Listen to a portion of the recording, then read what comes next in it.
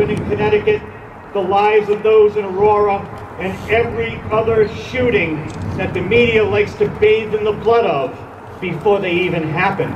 But they will not accept that because they have filled themselves with false. One of our last two speakers today, you've heard this gentleman on InfoWars, you've heard him on 990 WBOB, a man that tells it like it is, it doesn't take any crap from anybody. Mr. Dan Bidondi.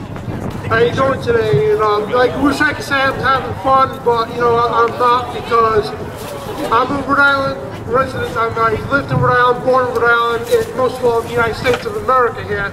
And I'm starting to see my Constitution, your Constitution, our Bill of Rights, slowly but surely get tortured in an incinerator by President Barack Obama and his gang of thugs.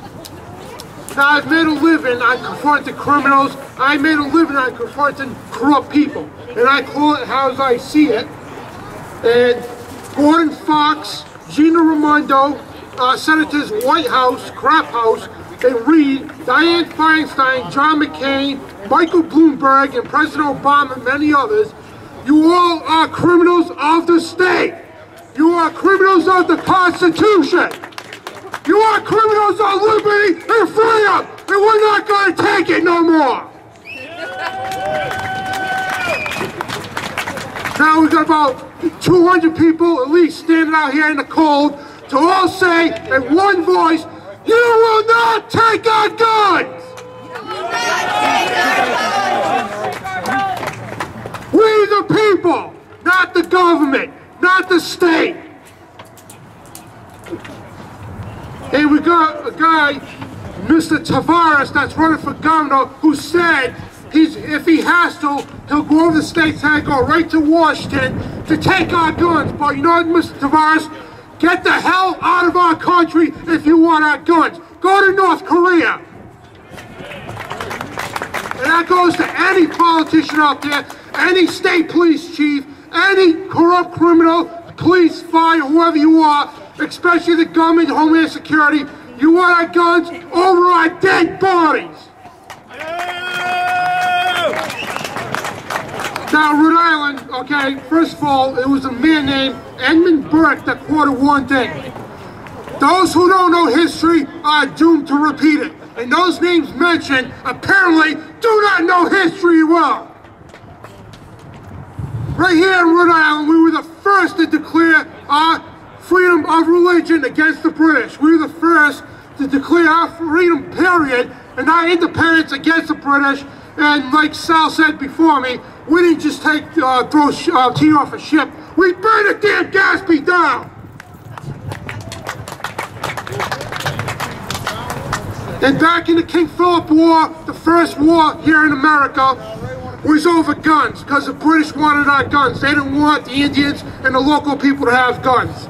Same thing with the Revolution. Same thing with every war.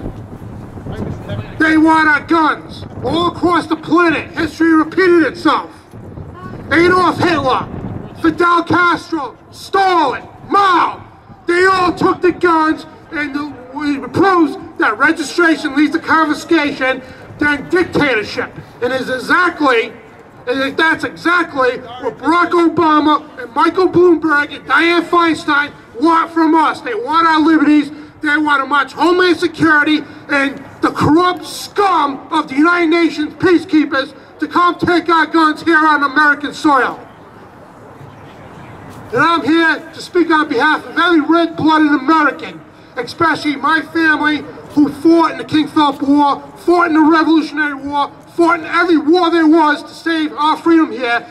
Hell no, you're not taking our guns. And you are not taking our freedom. Because George Washington said, guns are liberty's teeth. And those teeth are really sharp, and they're going to bite you. You come try to take our guns, we're going to bite your head off. And folks, we're calling for a second revolution. A revolution of peace and information. And that, folks, the pen is mightier than the sword. And with that saying, we could bring the corrupt politicians right here in the State House, get them the hell out of the state. No more. You know, we should be, during the week, we should go be banging on these people's doors, marching in that rotundo, say, you know what, get the hell out of here. We didn't vote for you.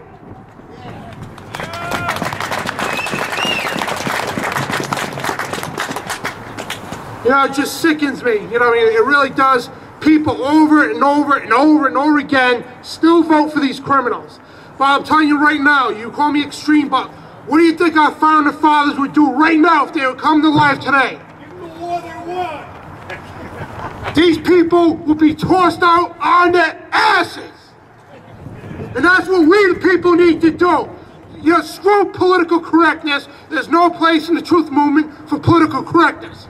We gotta take back our state. And when we take back our state, we're gonna align with our brothers in Connecticut and Massachusetts and take back New England, then the damn country.